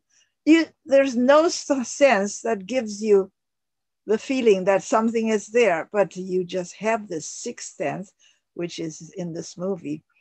This kid played by Haley Joel Osment, he could see ghosts. He walked around and he could see ghosts. And the Bruce Willis was trying to help him to get over this feeling. And it turns out in the end, Bruce Willis is a dead person. So this is a real kicker in the plot line that revolutionized the world of movie. People started to look for this great surprise at the end of the movie. And The 6th Sense, this movie gives you the really satisfactory hit. And that's why it's such a box office hit. The next one I'm talking about is Mesopotamia. We say that the Sumerian people was the earliest people who invented the archway with the keystone. And they were the Sumerian, and they came from Mesopotamia. Here on the map, we can see Mesopotamia, where Meso means middle, and the Potamia means river. So in the middle of 2 rivers is called Lianghe, Liu Yu. And here we have Syria, Iraq, and over there we have Iran or Iran. And over there we have Turkey. And here we have Euphrates, Euphrates, and Tigris, Tigris. So these 2 rivers in Iraq, in Iraq or Iraq, they form the Mesopotamia. So here I'm reminding you of a word called Mesopotamia, which is the area between the 2 rivers where very old civilization came. And of course, this part is probably most of the civilization resided. That is the delta of the river. Usually at the end of the river, just when it goes into the sea, it is flat and very arable. Lots of land, you can plant things. That's how people can be fed. And this is where great old ancient civilization started. And this is Lianghe, Liu Yu. And just to get you a little taste of what this river is like, it's just like any other river, but it's so mythical that it lets us want to go there. Okay, so I want to show you, I was once here, probably here, okay? And I was right here taking a ferry boat to cross this river, which is Euphrates, Euphrates. We came from here, from Lake Van, and all the way to the riverside, and we took the ferry cross in order to get to the other side, of course. So we would see the river coming out of the source, not too far away, and this is Euphrates. And we were getting onto this ferry boat, which is not too big. There are already 2 cars on there, and our van would squeeze into this space in between those 2 cars, and we'll be at the head of the river, of the ferry boat. Once we're on this boat, we're there to enjoy the river. This is a down river, and that this is the upside of the source of the river, and this is down river. It's just like any river, but it's the fabled Euphrates. And the hotel we stayed that night is called the Hotel Euphrates. So it's Youfalatì旅馆. And the city or town is called Nemrat. It's in the middle of nowhere in the mountains. And all their guests were there trying to go on top of the Mount Nemrat to see one of the greatest attractions around here. And it's located right here in the town of Nemrak, which is so small that you could hardly see it. It's not on the map, okay? And what do you see? You see a lot of huge thrones. They were topped with human heads like the one that's here. That's King Antiochus first. His head was on top of one of the thrones, and the other heads, like those of Apollo, Hercules, or the other Greek gods, and eagles and lions, their heads used to be on top there. However, he was 300 years before Christ, and after 2,000 or more years, all those heads were chopped deliberately by some people hundreds of years ago. We do not know who chopped their head off. Apparently, they did not like this kind of idol worshiping or something. So if you were this king, you thought you were on top of the world, and you put your head carved in stone on top of a throne, on top of a very high mountain. Did you think that one day your head would be chopped off? Of course not. So that's what's happening to those which will never happen to us. Okay, now we're learning the word about Mesopotamia. Here we have Mesoamerica, which means Middle America. And it's an older word. When soon after Columbus, we call this area on this map Mesoamerica, which is a part of Mexico, part Belize, part Guatemala. We say Guatemala, but it's actually Guatemala. And we go down, we have Honduras here and the Salvador. So this is on this nowadays current map, it means this area. Okay, that's called Mesoamerica, but we call this Central America. It's all because of politics. These are these countries now, but they were not countries here. So this is called Central America, and this is Central America. And on this map, you have Mesoamerica here, and you have Central America here. They would intersect somewhat here. But do you know that Mexico is part of North America? North America consists of Canada, United States, and Mexico. And Mexico is not part of Central America. Central America would start from Guatemala, Belize, and all the way down to Panama. And when you reach Colombia, that's South America. So there was a thriving, or not just one, but more than one thriving civilization in this area, which is Central America. For 1,000 years before Columbus was here. So people who are into archaeology would love to go there to see what it was like before Columbus. Or go back to this word about hippopotamus. It is part of the word is potamus, which means river, as in Mesopotamia. And the word hippo means horse on top of it, a prefix. So this word is hippopotamus. It is what we would call 河马. 河马 is a river horse. This animal is called the river horse in Chinese. And the word in English or in Latin is hippopotamus. So you have hippo, which is horse, and potamus is river. And this is another word. We're going away and away from the original word. This word is called the hippodrome. That is a horse racing stadium. It's called a hippodrome.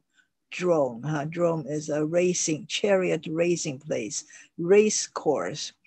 And I bet you have seen a racehorse stadium before if you have seen the movie Ben-Hur, Bin Han, where Charlton Heston, he was on this chariot with 4 horses on the chariot. So it's called a quadriga. A quadriga is a chariot with 4 horses abreast.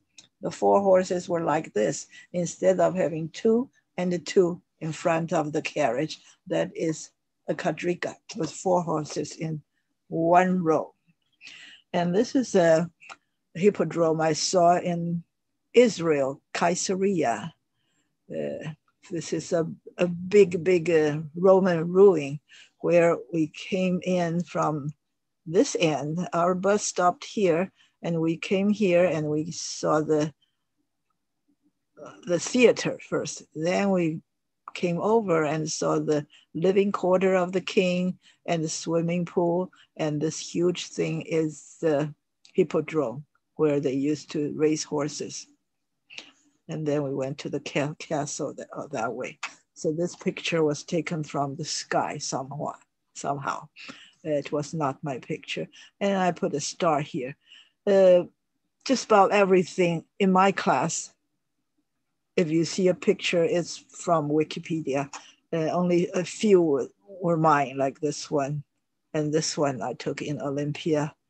And this one is Istanbul. More people have been to Turkey, Istanbul, Turkey, than they have been in other countries like Greece or what's other. Anyway, so you probably remember this place, but you could not tell it is a hippodrome. On the map, it is called the hippodrome, but since Constantine, it's been 2,300 years. So it's no longer a hippodrome. You could not see a trace of it, but you could see 3 obelisks from Egypt. They carried these things from Egypt and put it up in this original hippodrome. So when you first go there, they say, oh, let's go to the hippodrome. You wonder what? Why is this a hippodrome? That's why. And the last word, I'm glad we're coming to the last word, is called the moonshine.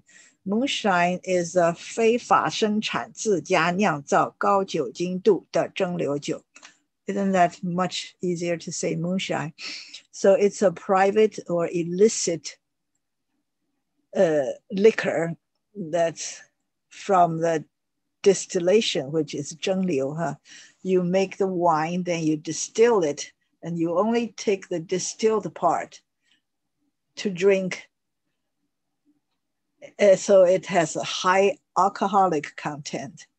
But most of them are illegal. Of course, nowadays there are a lot of legal brands, but there was a time during the abolition when it was totally illegal to buy or sell or drink or give away or whatever.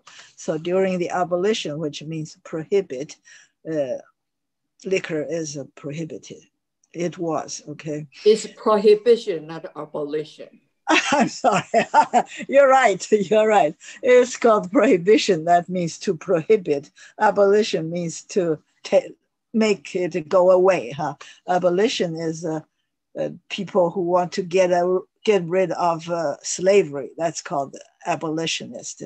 But today we're talking about prohibition. Okay. So that's the moonshine. But of course, since there's no prohibition now, maybe you can do that at home, but it's illegal in United States and in many other countries unless you are registered legal liquor manufacturer or brewery or distillery. If you want to go to a small town, you want to see what they have, you would go to TripAdvisor, and it will tell you all the attractions in this tiny town that you probably could not find out by asking your friends. And usually, for example, in Washington State, if you want to go to Lackawanna, if you want to go to Fairhaven, you go to TripAdvisor, and it will show you many breweries which make beer, and many distilleries which make whiskey.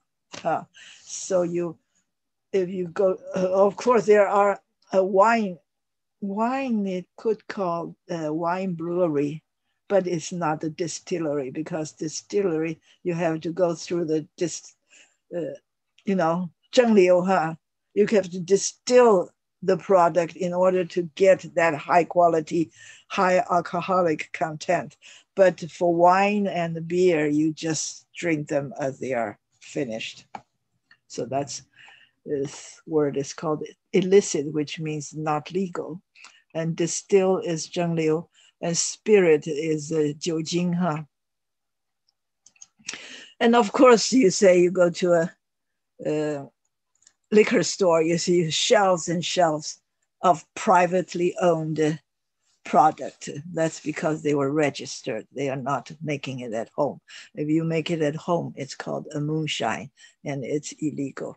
America is famous for her bourbon whiskey. Each country has a whiskey that are particular to them. So in Scotland, it's called Scotch.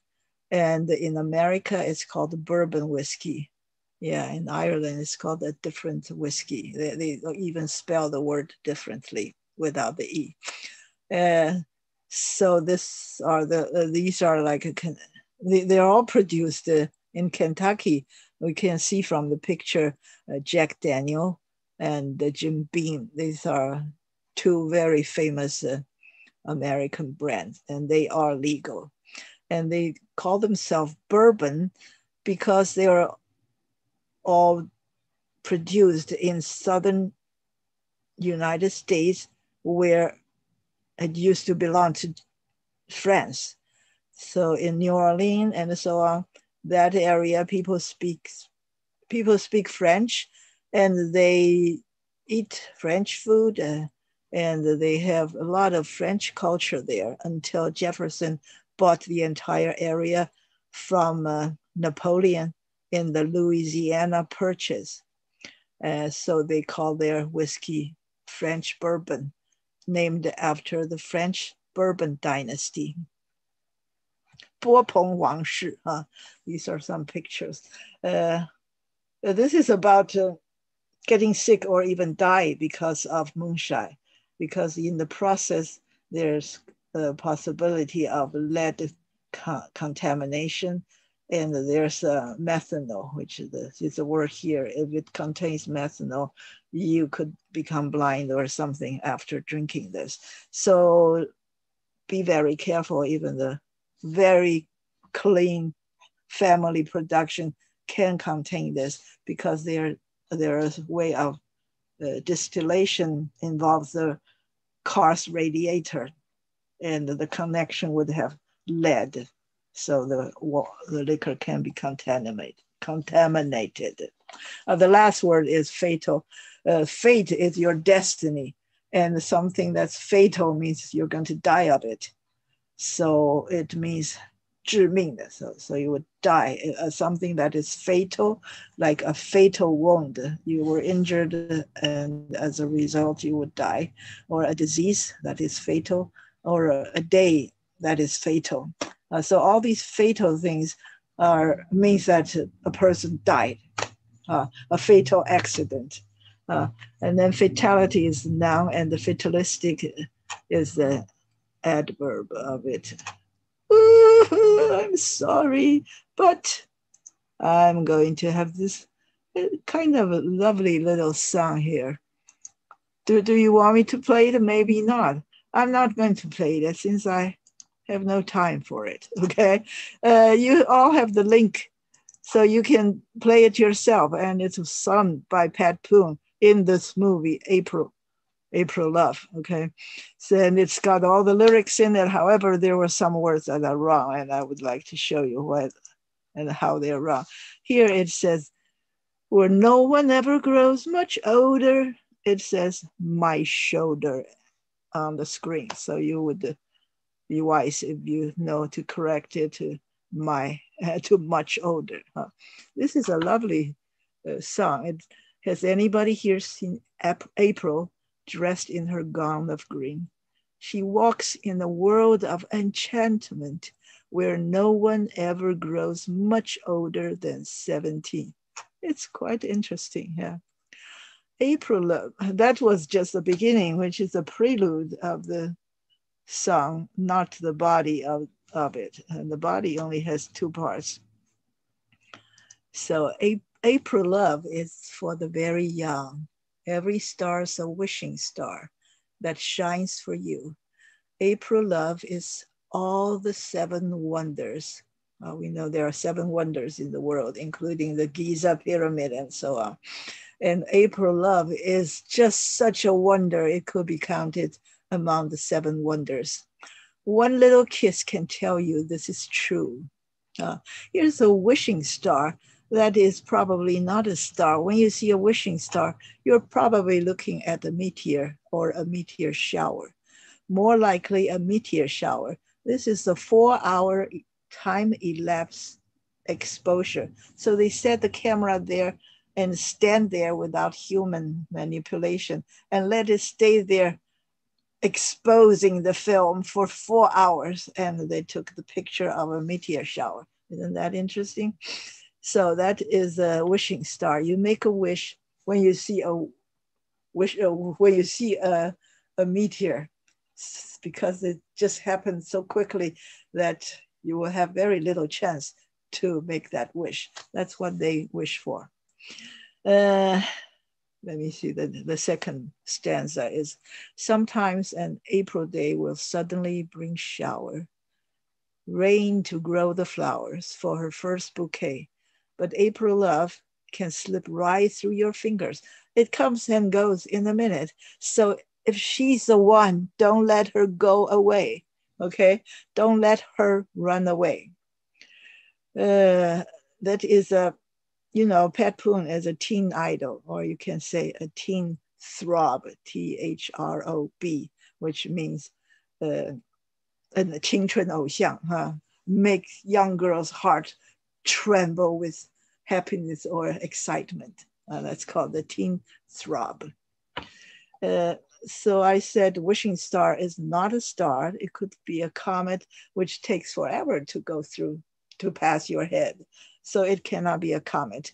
And it's more likely a meteor, which means shoo, it's gone. And in order for you to see a lot of meteor, it will be better if it's during a meteor shower, which means you see meteor shooting left and right all over the place quite frequently. That's called the meteor shower, as if you're taking a shower. And the most famous meteor showers are Perseids and Leonids. They are all named with IDS at the end and with the constellation's name in front. In this case, we have Perseus, who is a Greek hero, and there's a constellation named after Perseus, which we call the Shen, Shen 就是参加的参, you would pronounce it as Shen, Shen Xing. And Leonid is, of course, from lion, the constellation called the Leon or Leo. When you see a meteor shower that is coming from that radiant point, which means this meteor shower seems to be coming from one specific point in the sky. That's the radiant in the sky of the meteor shower, and it's usually named after a constellation that is close by. So constellation, we already learned some last time, which is a 星座 constellation, probably. I hope it's right. So you have constellation, and then you have a group stars that's called a constellation. And the Perseus would be the star in this constellation. That's one of the brightest. Okay, so we have this and this. Oh, we'll go over it quickly. This is a movie. We call it 四叶蔷薇处处开. And the song is very famous and it put Pat Boone on the chart. And the Pat Boone was famous in the 1950s, only second to Elvis Presley. So he was tremendously popular. And he had a record that was not broken until 2010. The record that is that he had one or another of his songs was on the chart. That is the popular, the top 40 chart for the weekly chart. For 220 weeks, he had one or other songs on the top 40 chart for 220 weeks. That's a quite amazing streak of popularity that the record was broken in 2010. This is Pat Boone, a very clean-cut young man, even though he was married at the time. And it was said that in this movie, he did not really kiss Shirley Jones because he was married and he did not want to make his wife unhappy. And of course, you can see him getting very old now. And here's Shirley Jones, is also a very wholesome looking, young, delightful girl. And later, after she made many popular movies, she went on to TV to become the leading character in this show called The Partridge Family. She played a widow with 5 kids, and together they form a band. And the second most famous people in that picture is a young boy at the top who played the oldest kid. And he's played by David Cassidy, who is Shirley Jones' stepson. She is loved by many, many people. She was the leading actress in Oklahoma, Carousel, and The Music Man, and the leading character in Partridge Family, which is a situation comedy. We have a name for a TV series called Situation Comedy.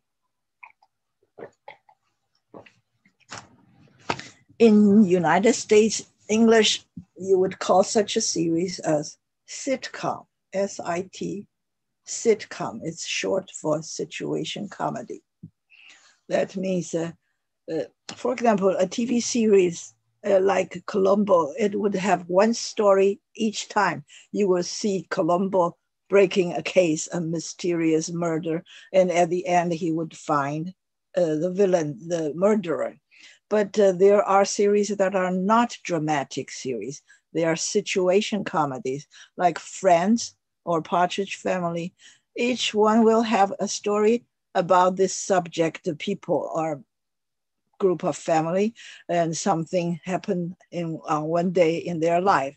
So you watch a situation comedy because you want to watch a comedy, not because you want to solve a murder case, his mystery, or you want to watch some story from beginning to the end, but you just want to laugh and look at people, how they go along in their life. That's called a situation comedy.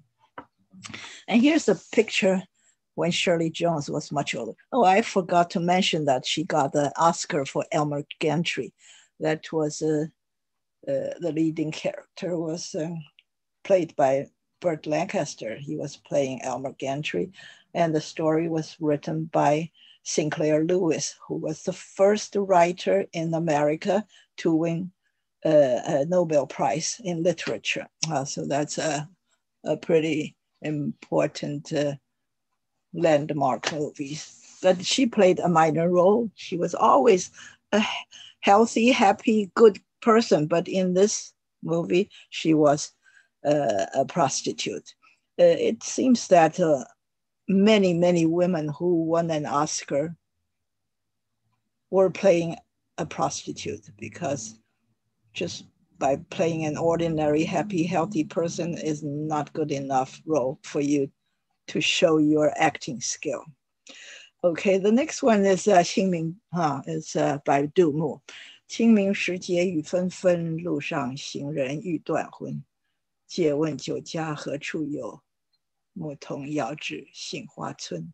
It's a very simple one, and I bet most of you have come across this poem before. And I picked it because it's also about springtime when it was raining, and in this case, it's not about spring love, not about teenagers. It's about probably a person after his peak, the top of his life was over, and he was quite in disgrace or in distress. So he's writing this, trying to get some wine to drink to numb himself, because even though the season is so beautiful and the spring flowers and leaves are all over the place, he's not in a good place. Qingming is we call it a solar term. We Chinese have 24 solar terms on our calendar that marks the season. And because it marks a season for farmers to plant, all these terms are pegged to certain time of the year according to the sun. So when you say Chinese calendar and imagining that was a lunar calendar, you're wrong, because a Chinese calendar is not a lunar calendar. It's a combination of a lunar calendar and a solar calendar. So it's called a soli-lunar or lunar soli. I forgot. So you would combine the two words, solar and the lunar, together to form the part of the word that is the Chinese calendar. So it's not going by the moon strictly, because the 24 solar terms on the Chinese calendar is totally separate from the lunar calendar. It's not according to the lunar calendar. And I talked about it probably in the second or third class. That would probably be in March of the last year. So during this time, it is usually April 4th or April 5th, depending on the sun or the leap day. So this is the Qingming festival, and it's raining all the time. And when you walk on the road or streets, you see people are quite out of their element, because the rain is very much bothering people. He is thinking that he himself, as if his spirit is totally gone. So his spirit was severed. 好像被切断. We use the word sever. Maybe many other people were not so, but when he was feeling terrible, in his mind or in his eyes, he thought everyone on the road or on the street are also experiencing some bad things in their lives. They don't look good, okay? So in order to get some relief, he asked somebody. 借问 is sometimes when we ask something, we would politely say, may I borrow your time to ask you this question? That's what it means, 借问you. Where can I find a bar or a pub, a place where I can buy drinks? And of course, the person he asked the question is a cowboy. When we say a cowboy, we do mean a boy who takes care of a cow, and the boy should be much younger than the American cowboys. They should just be leading the cow in and out of the ranch and so on. So they don't do much work. They're cheap laborers. Usually they don't get paid just because they're doing that for their parents. So this cowboy waved to him, pointed to him a very far away village, which is called Xinhuacun. 牧童遥指杏花村 is this cowboy he came across would point to the apricot blossom village that is some distance from him. Here I have some pictures, but I think that is the end of it. This is where we had this 24 solar terms around the calendar. They are exactly 24. And in fact, they are now considered a World Heritage, intangible cultural heritage registered with the United Nations now. Okay, this is, yeah, I was telling you I was coming to the word equinox and the solstice. These are 夏至 and 冬至, and these are 春分 and 秋分 with the word equinox. Okay. And this guy is called Du Mu in the 9th century, about 49 years old, the Shanxi Ren. We call him Xiao Du. And his poems were collected in 8 volumes of Quan Tang Shi. Last time we talked about this poet who only had 6 poems collected. But here, 1 volume could mean hundreds of poems, and 8 volumes would be a sizable collection of poems written by Du Mu. And many of his poems were very, very popular. I would say even more popular than many others, proportionally speaking, because he did not write so many, but many of them are so popular, like this, 远上寒山石径斜, 白云深处有人家, 停居爱坐爱枫林晚, 霜叶红于二月花. You can see that he's using very simple words, and it evokes such a feeling and a visual effect in your mind. You were just moved by what he's saying. It's a very simple thing with no hard story or words, but it just gives you immediately a huge feeling of identification. And this is a story with 折戟沉沙铁微霄, 自将磨洗任前朝. So he was at Chibi, the Red Cliffs, where Zhuge Liang had a huge battle with Cao Cao along with Zhou Yu. And 东风不与周郎便, 铜雀春深锁二乔. You have Da Qiao and Xiao Qiao. They're 2 sisters who married Sun Quan and probably Sun Ce. I don't know. So if they lose the battle, they're doomed. All Liu Bei and Sun Quan would both lose their country. So it's thank goodness for their good fortune that Cao Cao lost in this huge battle. This is very much in our blood. We all Chinese know very well the story of them. 江南春千里莺啼绿映红, 水村山郭酒旗风. So he's quite a drinker. 南朝484. These are the Buddhist temples. 480 temples in Nanchao, the Southern Dynasty, because one after another, all Southern dynasties had their capital in Nanjing. 多少楼台烟雨中. It's always 烟雨 or rain or something. It's moving. Like this one, 烟笼寒水月笼沙, 夜泊秦淮近酒家. 商女不知亡国恨, 隔江犹唱后庭花. And this is lamenting that the country was chased away from the north by Liao and the Jin. Is that so? I don't know. Yeah, he was in town.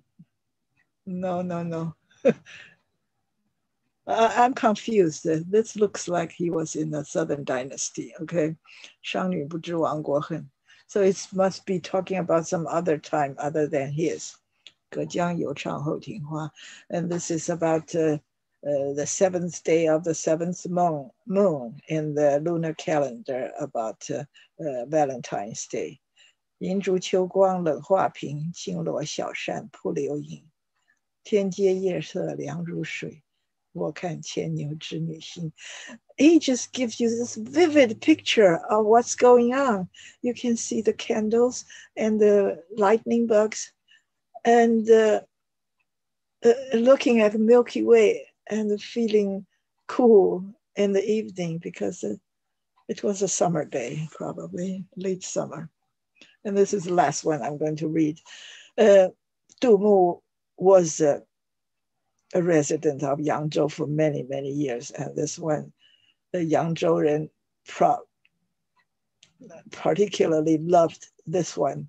It's 青山隐隐水迢迢. It is 迢迢. I need to change that. 秋尽江南草未凋，24桥明月夜，与人何处教吹箫。If you've been to Yangzhou, which is a lovely place to visit, there are so many wonderful places to see.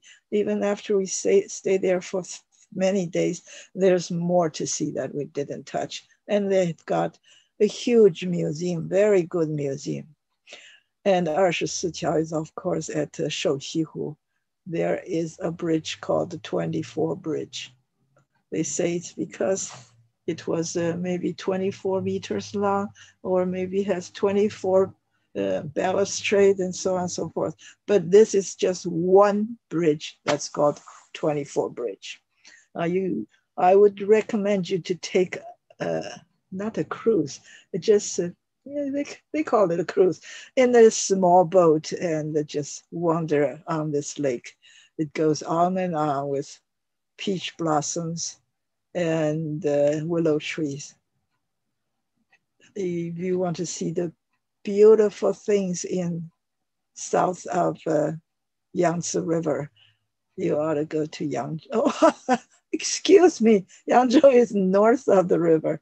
But if you want to go to the Yangtze River at the delta, Yangzhou is the point you have to go to. It happens to be north of Yangzhou, of Yangtzejiang, and Hangzhou and Nanjing, etc. They were south of the river. In China, when you say the river, that means the Yangtze River. Yeah. Okay, any questions? I'm sorry, it took so much time, but I can't help it because this is a lovely poet. I love him to death.